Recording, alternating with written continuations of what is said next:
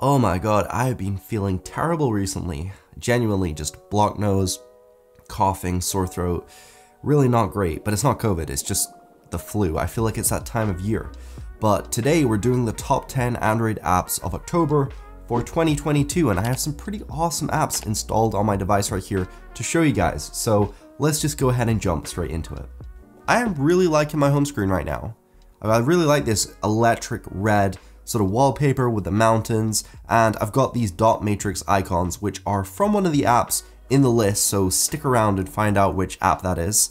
But the first app on the list is Orbit for KWGT. So in the past few months I've always sort of shown off these widget pack add-ons for KWGT, and Orbit is now the one that I'm using. It's the one I have on my home screen here, so this clock right here, as well as this search bar with the sort of map of the world, as well as a picture of Saturn, and that's the Google logo right there. So yeah, this is all from Orbit. A lot of people have been asking me, like, how do you get the freaking search bar like that? You know, Orbit, that's how you get it like that. So I am using Nova Launcher, but Orbit is filled with a bunch of beautiful looking widgets. So you have calendar widgets, search bar widgets, there's even these like quick toggle tiles like you have on Android 13. There is a lot of really nice looking widgets in here.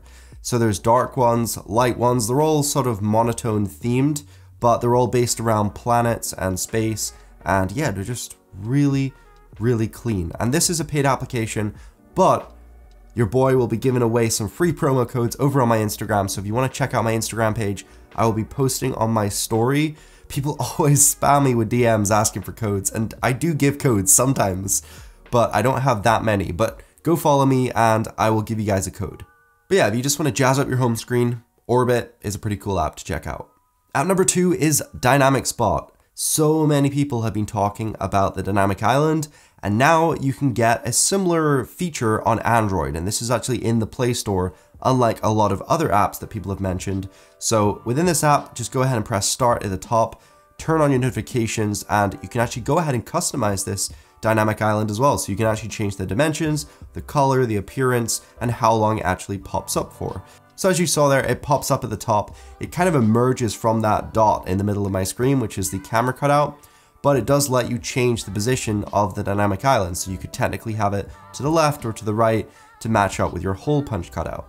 But one of my favorite features is when you're actually playing music. So if I just go play some music, I don't really want to play it on full volume because I'm going to get copyright striked. But if I play music, as you can see, that little Dynamic Island up there looks kind of similar to on the iPhone, and you can actually go ahead and hold down on it and it will pop up into a sort of big widget up at the top there, exactly like on the iPhone. So really, really cool. They brought this over to Android. I personally really dig it. I like it a lot. It is kind of a bit copycat, but who cares? It looks cool. App number 3 is Rita. So if you guys ever wondered how much money Google's actually made from selling your data, well, now you can find out. This app actually logs into your Google account, and I know it sounds a bit dodgy, but it is safe and verified in the Play Store, and it will go ahead, get your data from Google. That's all it has permission to do, and then it will actually work out how much they've sold that data for and how much profit Google's actually made from selling it. And you can go inside this app and also revoke permissions, so if you don't want specific people to have access to that data, you can remove it. Or there's even the option inside of here to sell to specific companies. So if you want to sell your data to Uber, you can go ahead and do that within this app. But it's basically a super simple app. It's just really, really mesmerizing, super interesting to see just how much money Google makes from each individual person. It's kind of crazy to think. App number 4 is AirMessage. So recently I spent some time away from my iPhone before I switched over to the new iPhone 14 Pro Max. And so I found it a bit difficult to go about my day without iMessage. So I found this app right here, and it works by turning your Mac into a server. So you need to install AirMessage on your Mac. But once you've done that, you log into both, and then it syncs across all your iMessages over to your Android device. So now you have this app here. So the app looks really clean, basically very similar to iMessage in terms of how it looks.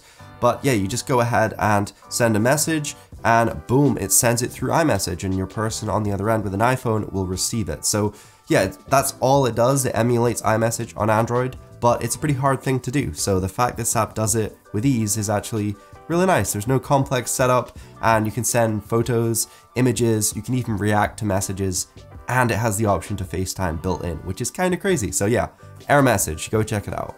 So app number 5 on the list is Anchor. So I started a podcast recently. If you have any suggestions for podcast topics or ideas, let me know in the comments down below. But Anchor is a way of hosting those podcasts. So it's made by Spotify, and it basically runs an RSS feed for you, and you can upload and edit your podcast, add various sound effects, and you can share it to Google Podcasts as well as Apple Podcasts. So really, really nice way of managing your podcast streams. And there's also an analytics section, so you can actually view who listened to your podcast, not specifically, but you can see the gender, the age group, you can see roughly where people in the world are listening to your podcast and how many people listened to each episode. So overall, a really great manager, podcast editor, and distributor, all in one, made by Spotify, which is this app Anchor. So yeah, go check it out.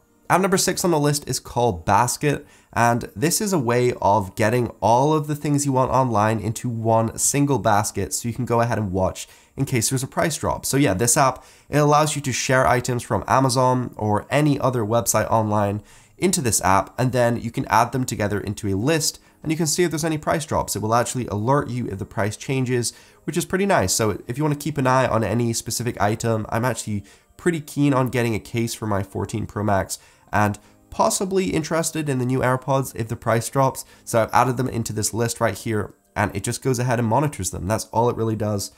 So app number 7 on the list is Mockup, and this is pretty essential for any app developers out there, or really anyone who wants to make a clean looking screenshot. This app right here takes your screenshots, puts them into templates, and displays them rather beautifully. So if you want to update your listing for the Play Store or the App Store and improve some better screenshots, you just jump in here, choose templates. You can choose any iOS app template or an Android app template, and then you just import your screenshots, and it makes them look all beautiful and professional like any of the big apps out there, like Spotify or Facebook or YouTube. Any of those screenshot previews they have for the app, you can make it look exactly like that, even if you're a small developer. So yeah, this is a pretty cool app to check out. App number 8 on the list is called Flush. This one's maybe not so nice or aesthetic or anything to do with your device per se, but it can be handy at times. Have you ever been out in public and you need the bathroom, but there's like no public bathrooms, and it's maybe late on at night, or the timing is kind of weird, and so there's no store open, and so there's nowhere to go to the bathroom? Well, you can actually use this app Flush, and it will tell you every single location around you in which you can find the restroom. So if you need to wash your hands or go to the bathroom, just jump in this app. It will tell you exactly all the free public toilets and the times in which they are open. That's pretty much all it does, but it's literally a lifesaver. It's really a lifesaver. So the next app up is called Obstruct, and this is a wallpaper app. So I've just applied this wallpaper on my home screen. I really like the look of these wallpapers. They're kind of abstract and strange looking, honestly, but I kind of dig them. They are very colorful, and they consist of very strange shapes and dynamics and objects. There's kind of these floating balls within like a vacuum or within a gradient wallpaper, and yeah, they're just, I don't even know how to describe them, but this is how they look, and I can honestly say they're nice. They're honestly really nice. They remind me of sort of OnePlus, especially this one here with literally the OnePlus in it. I think that was the inspiration, but yeah, just some really nice, beautiful wallpapers in here, and you can actually get some OnePlus wallpapers as well as Aospa wallpapers, and there's some other ones, but just go check it out. It's a cool wallpaper app. Link will be down below. Finally, the last app on the list is Nothing. So Nothing is an icon pack inspired by the Nothing phone. So there's these dot matrix icons that you can apply to your home screen, and this is how they look. They look very clean, very simple, and they're all in the same color. They have this dark round icon with the dot matrix pattern inside of it. So I kind of like them. They don't have quite enough icons to cover all of the apps in my device, but pretty much the basics, which are on my home screen, it does cover. So yeah, I can say they look really nice, really clean. I'm just a little bit bored of the standard icons, so I kind of decided to switch them out. And something else really nice is inside this app, there's a wallpaper section with some really, really cool Nothing inspired wallpapers with all this sort of black and white patterns, and also some birds and stuff as well. So yeah, cool app nonetheless. They are my 10 apps for the month. God, I hope I feel better for the next video, because I literally feel really, really crap right now. But yeah, and something that's really nice that links in with the icon pack is my skin. So this is a skin called the Everything skin. made by Hardik Suthar, and it's a Slickwrap skin, so I did a full dedicated video on this, but I really like it. It looks so meant to be on the Pixel.